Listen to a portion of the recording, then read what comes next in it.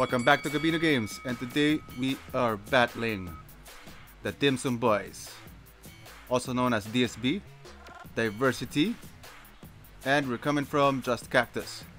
Let's go straight to the action, and we're hitting this tower full of Thessarion, Bastet, and Odin. We're bringing in our Olivia together with the Bulldozer and our Wusa, right? Technically, you can also bring in a Lulu with this team, right? Just make sure you have them speed tuned.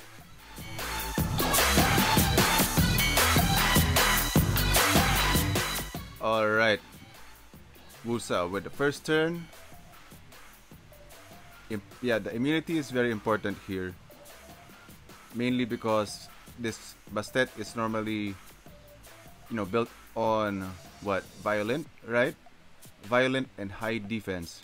So when they do land that defense break, you'll need the immunity here so that you can snipe this Odin. Okay, and then at the same time, sleep?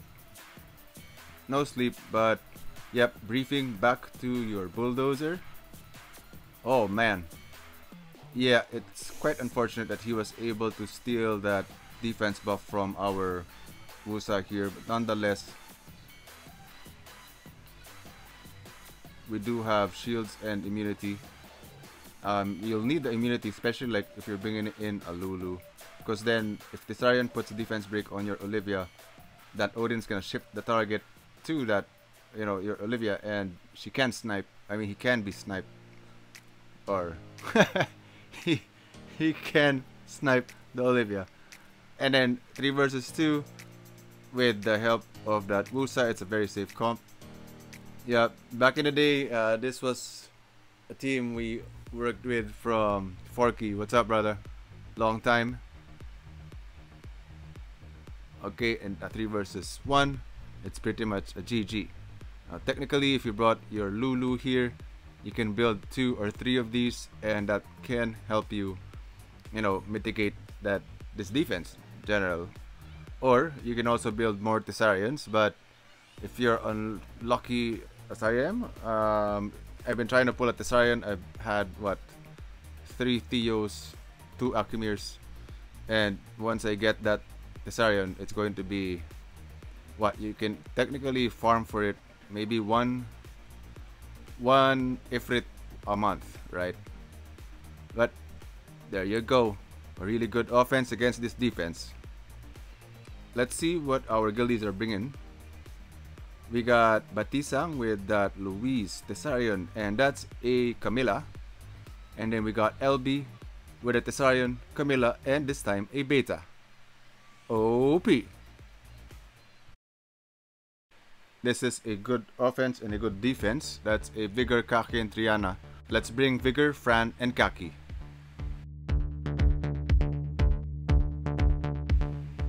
With the attack power lead coming from our Vigor, we should be able to do a lot of damage with our Kaki, right? Save the multi-hits until we're able to soften the Kaki. And then let's just keep working on the Kaki, lower his health a bit.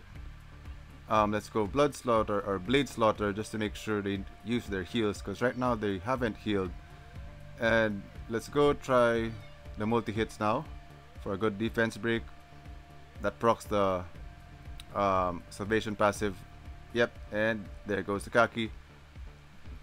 Now I like this offense mainly because it's elementally diverse, right? We do have this Kaki tanking this this Vigor here. Defense broken. Alright, increases attack bars, so I'm guessing that's a Nemesis one. Yeah, that's a Nemesis Vigor right there. Violent Nemesis. Alright, 3 versus 1. Seems like a speed crit damage HP Triana. Okay, well, if the Violent procs keep going at this rate, it's going to be a Gucci siege battle. We'll see. We'll see, we'll see. Alright. That's a really good defense from Octopath. Now let's see what our guildies are bringing in here. We got Weng with a bigger Lulu and OP Windy. Next up we got Sulgi with an Icaris, Skogul, and that's a Lulu. Nice, Sue. Going into Light and Dark Towers here. Let's see, there's so much heal and so much revives. Can we handle this? It's an Amarna, Beta, and a Zerath with the crit rate lead. Let's see. In my opinion, Amarna is really good, right? Especially he has a defense break on his first skill, right? Nonetheless, I'm not sure if we'll need to. Yeah, we brought a vampire Skogul. Will this do enough damage though? If we Forbidden Gather either the Amarna or the Beta, I'm thinking Beta. Okay, I'm not gonna cleanse yet.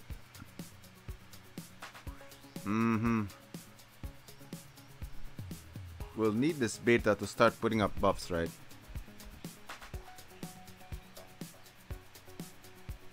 The fact that the Beta used her heal, will need the Amarna to use up his heal and revive.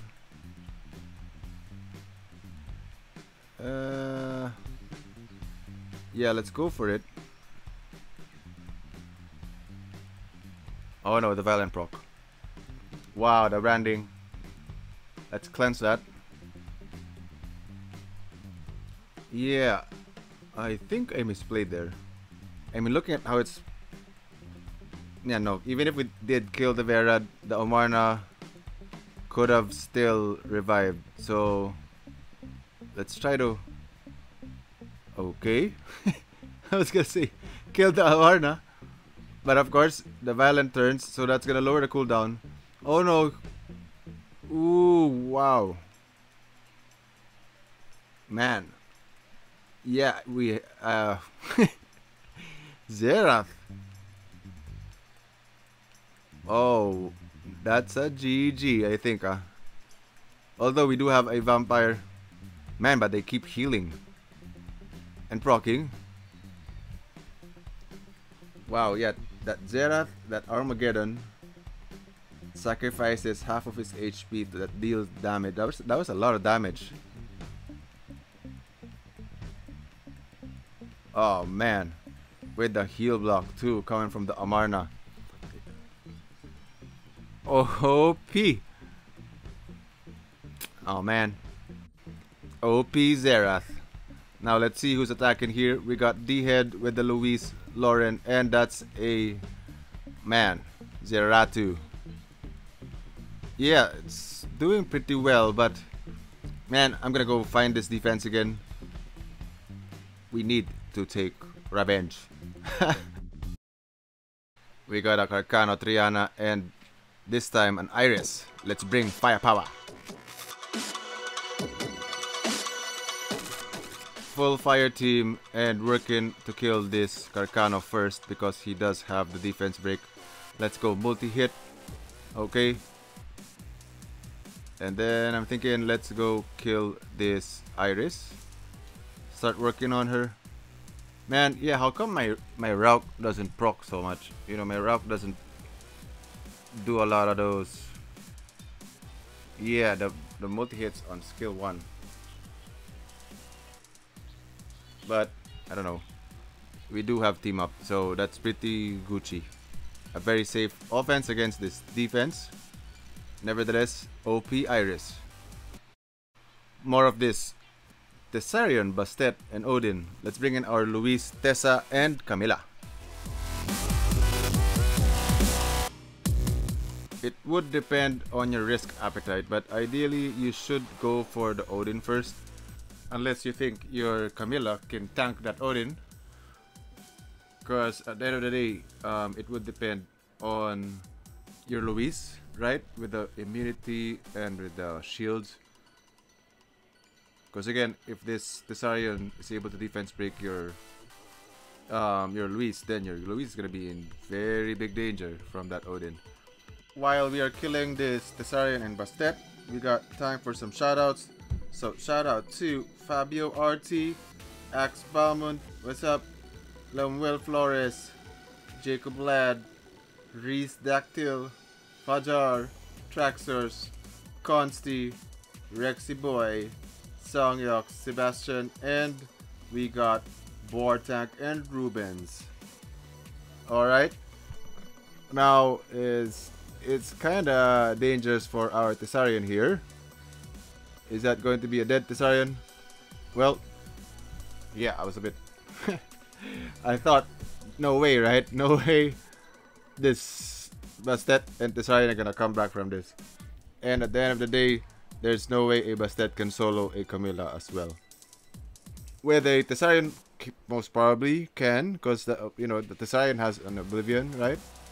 Nonetheless, yeah, with an HP lead from the Luis, that's a super extra tankier Camilla. Man, these guys are so tanky. That took more than what? Almost more than a minute to kill those two guys. OP defense from Pew Pew Pew. Okay, we got red 10 going off cooldown, and I'm hunting for that Zerath. Yep, there it is, that Zerath Amarna beta. Let's go loosen it. We got our Bale with the Dova and the Lucian. Let's go see if this can kill Amputation Magic. Oh, okay, okay, that's fine. Oh man, but very close though. Ah, that revenge. Whew. Blank, that was for you, bro. Alright. Next tower, it's full of Ciara, Masha, and Clara. Yeah, I want a Masha, please. Well, we will bring our Fongyan together with a second Emilia and our very own Perna. If we had a Thessarian, I would Tessa Perna Tetra that, but I have yet to pull the Thessarians. Hopefully we get that second one soon. Alright. Let's go. It's going to be a second turn team. Oh no. A stunned Emilia, which is not good. Why? Well, that Ciara's gonna bomb. Okay, okay. I'm thinking of really killing the Masha, right? Or maybe we should kill the Clara, because that's gonna be very dangerous. Okay, good thing our Emilia cuts in so we can cleanse that. Yeah, because if the Fongyan was, defense broken, then wow, good damage from our Fong here. You see that? Ooh. Okay, let's go, Fong. Fongyan. 7,000. With the defense buff. Nice. Ooh. We are being bombarded with a lot of these Thessarian, Bastet, and Odin towers. This one's left standing, and let's go bring our Bale. Yep, Galleon, Diana, and Bale. To be honest, a bit risky, but let's give it a try. If it was a Zyros, it would be very, very risky. But because it's Bale, it can be risky if we don't kill the Bastet. Yeah, because then that's gonna bring, yep, the Oasis Blessing. The shields are gonna negate those dots. Oh no, and then if that, yeah, we should kill technically the Odin, right? Because he's gonna ignore defense. Nonetheless, we can go AoE here, and we should be able to kill the Thessarian and Bastet here. Okay, and then left this Odin. Alright. Oh man, that was so close. Was that risky? Yes, if that enemy procced more violence than we expected, but Yep, that's a GG. OP Shao.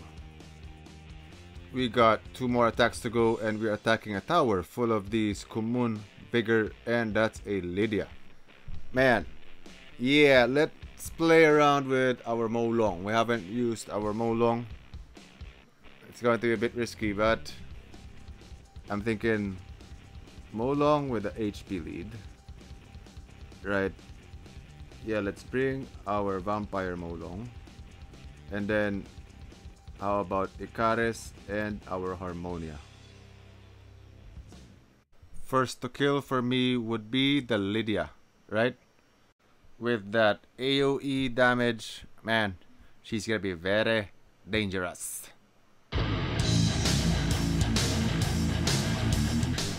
But they will get the first turn. Everybody hitting onto our Harmonia. Can we kill? Ooh. Okay.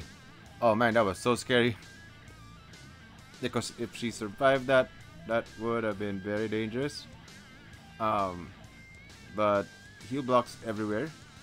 We got heal blocks from the skill 1 of the Kumun and the skill 1 of the Vigor. So that's a bit unfortunate for our Icaris, but well, right now the Harmonia. Yep, oh no. Unwanted harmony onto the Vigor. Ooh, that defense break is very dangerous. Let's go heal. Yep. Because that can... Oh man, okay, let's go cleanse that. A little more and we will have the Icaris and Molong ready. Nice stunts from our Molong, that was pretty clutch. Okay, let's kill this Vigor. Right, no more heals for you, Kumun. Okay, there goes our Harmonia. And yeah, don't need to heal right now because we do have the heal blocks. Keep dotting. We do have the Molong.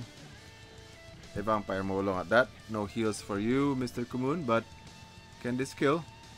Alright. Oh man. Okay, one more attack to go. OP Moses Swag. We gotta go, we're running. The battle is almost finished. Let's hit one more Kumun, Vigor, and Lydia. I don't know.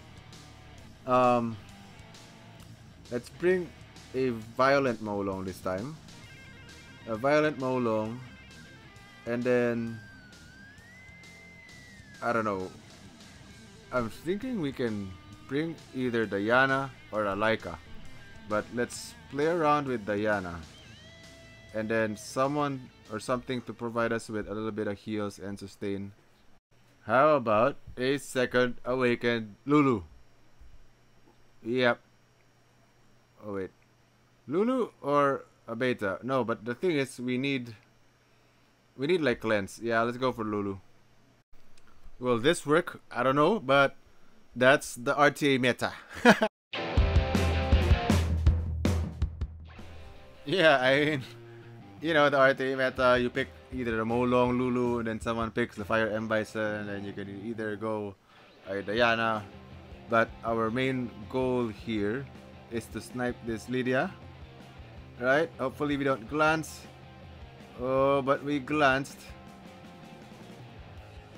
Can this kill? Reckless Assault should kill. Oh, wait a minute. Oh man. Oh, that was that was such a GG. Looking back right now, what went wrong? I'm thinking the Lydia kinda, yeah, the Reckless Assault didn't go through. I think it's because of the passive, right? Because she reflects 30% of the damage back to the opponent. But correct me if I'm wrong, I think the damage should not be lowered, right? It doesn't reduce damage. I don't know. Well, nonetheless, I don't think, regardless if she was tanky or not, or because it's a Molong reducing damage and he wouldn't have additional health. But anyway, that's OP, man. We got greetings from diversity here. Alright, nice Sue. Please take care too. Alright, hello to Alswart and Ricky. Hi to, or from Roseanne also. Okay, and there goes the siege. We got 295 kill points and 317 crystals. That's a GG, well played to Diversity and the DimsumBoys. Alright, now let's go open up our Triple S trophy box. Can we get something Gucci? I don't know. I hope to open like a light and dark scroll if we even get that lucky. But yeah, the last summon session was kind of bad. Although it's already a new month, so new month of summons. Happy 1st or happy August everyone. And we got not such a good box, but yeah, that's it for today. We hope you enjoyed this video. Please leave a like if you did, and don't forget to subscribe to our channel for more content. Thank you for watching, and may the procs be with you. We'll see you on the next one.